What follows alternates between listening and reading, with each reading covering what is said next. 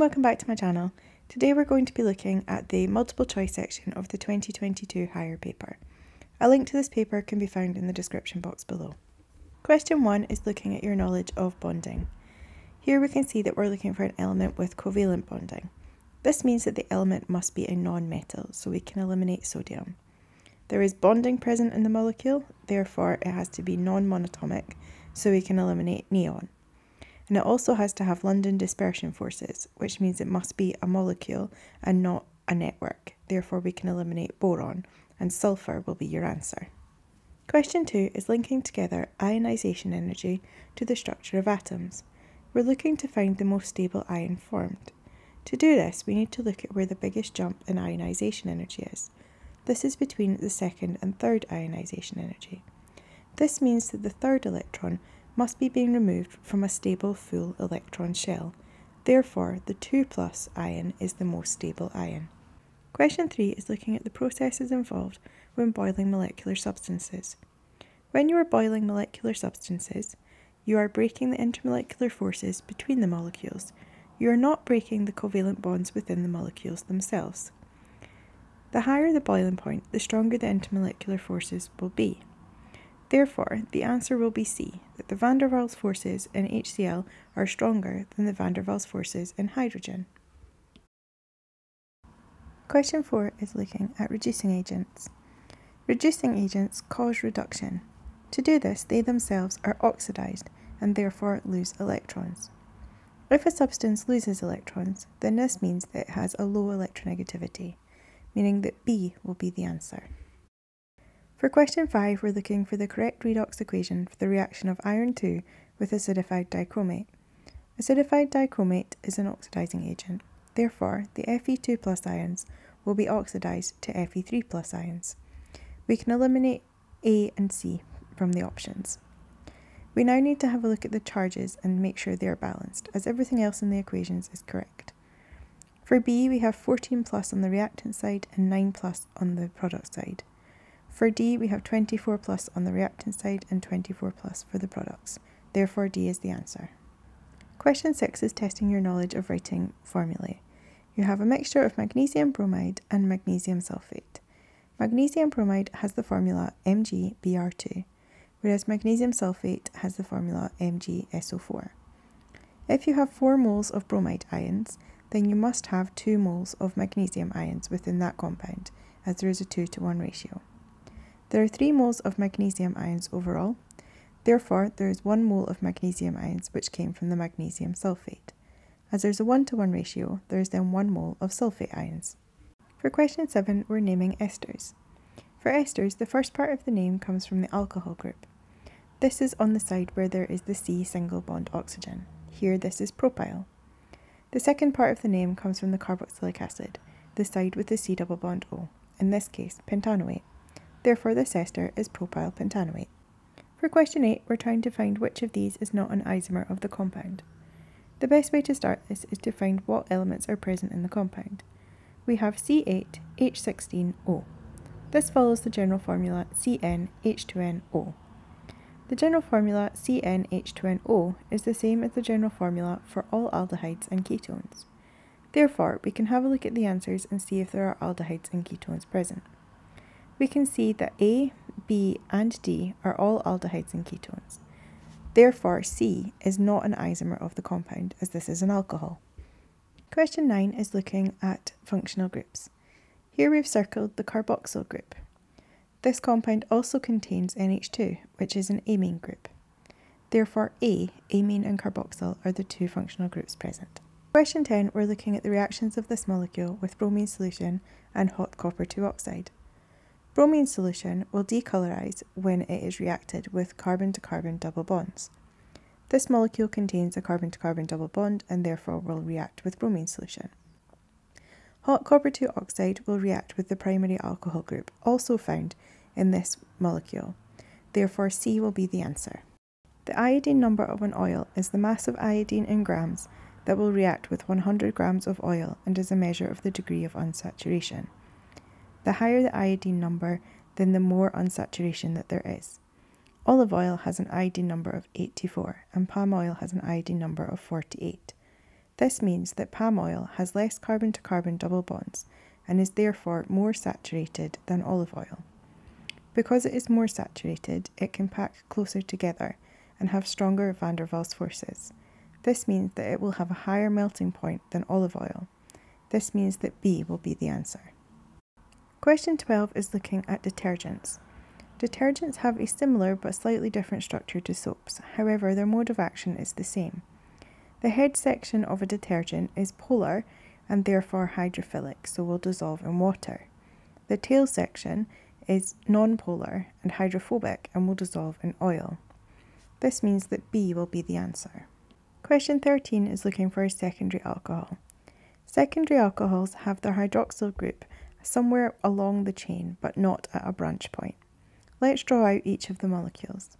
For A, we have 2-methyl-butan-1-ol. This has a branch, but it also has the hydroxyl group on number 1. We have 2-methyl-butan-2-ol. This has a branch and the hydroxyl group at the same point, making it tertiary. Butan-1-ol has the hydroxyl group on number 1, making it primary, and butan-2-ol has the hydroxyl group on number 2, making it secondary. Question 14 is looking at the properties of some molecules. We're looking at water and oil solubility. For water solubility, we're looking for polar groups, such as OH groups, and for oil solubility, carbon-to-carbon bonds. Vanilla and ginger both contain OH groups and are therefore water soluble, where cucumber and orange are oil soluble.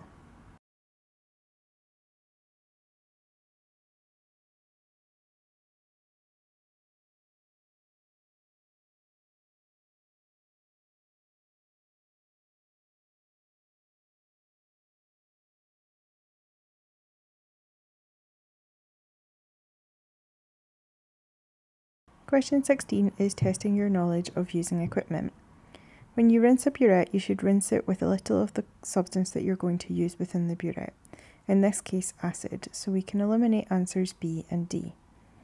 When you fill the burette, you always fill to above the scale, and then you'll drain some of it out, and then you need to read your burette from the bottom of the meniscus. Question 17 is looking at chromatography. We're trying to separate lycopene and beta-carotene. For using chromatography, we need to have both of these substances be soluble in the solvent that is used. Both of these substances are non-polar, therefore the solvent that we need to use must also be non-polar.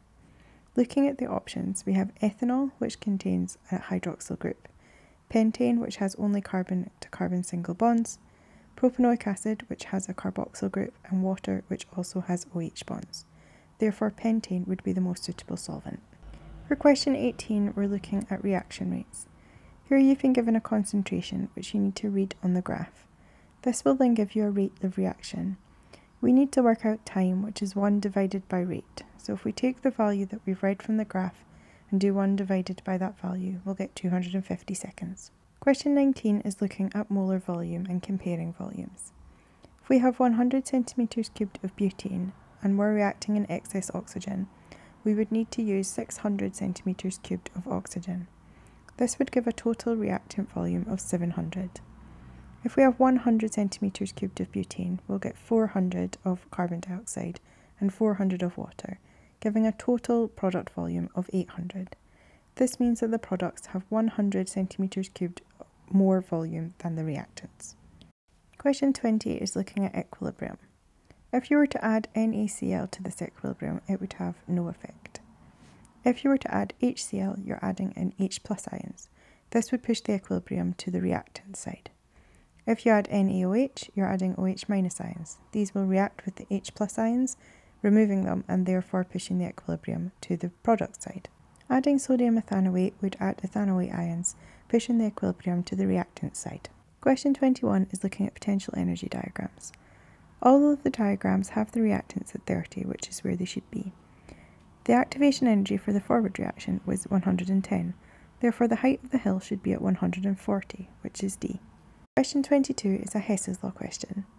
The enthalpy change to go from W to Z is the same regardless of the pathway taken. To go directly from W to Z is negative 210. However, you can go from W to X to Y to Z. We are missing the Y to Z pathway. We can write an equation to calculate what this would be.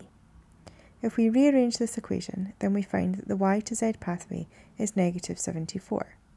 The question, however, is asking for the pathway z to y. The magnitude of the pathway will be the same, 74. However, we will need to change the sign to be positive 74, b. Question 23 is a calculation question. We're starting with 50 centimetres cubed of 0.1 molar ammonia solution. We can work out the number of moles of ammonia present by doing concentration times volume. Remember to turn the volume into litres before you do this. This gives us a number of moles of 0.005. We're then making the solution up to 250 ml, so we can work out the concentration by doing moles divided by volume.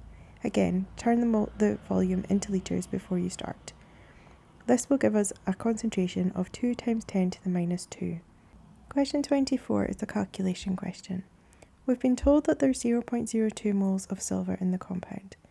Therefore, we can work out the mass of silver present by doing moles times gram formula mass. This will give a mass of silver of 2.158 grams. Using this with the mass of the precipitate, we can find the mass of the halogen present in the precipitate. This will give a mass of halogen of 0.71 grams. We can then have a look at each of the formulas of the compounds. Each of these is a silver 1 compound, and therefore there is a 1-to-1 ratio between the silver and the halogen that is present. We can therefore take the mass of the halogen and divide by the gram formula mass of each of the halogens in turn. When we find the one that has the moles of 0.02, then we've found the compound. For fluorine, we have 0.71 divided by 19 is 0.04. For chlorine, we have 0.71 divided by 35.5. This gives 0.02. Therefore, silver chloride is the precipitate. Question 25 is looking at the use of appropriate equipment during a titration. If you're trying to add water for the dilution, then a measuring cylinder has a more accurate scale than a beaker. Therefore, we can eliminate answer B and D. During a titration, we always use a conical flask, not a volumetric flask. Therefore, A is the answer. Thank you for watching my video. I hope that you found it helpful. Please remember to subscribe and ring the bell to be notified of new videos. You can also follow me on Twitter at MissAdamsChem and Instagram MissAdamsChemistry for updates on new videos and flashcards throughout the year. Bye for now!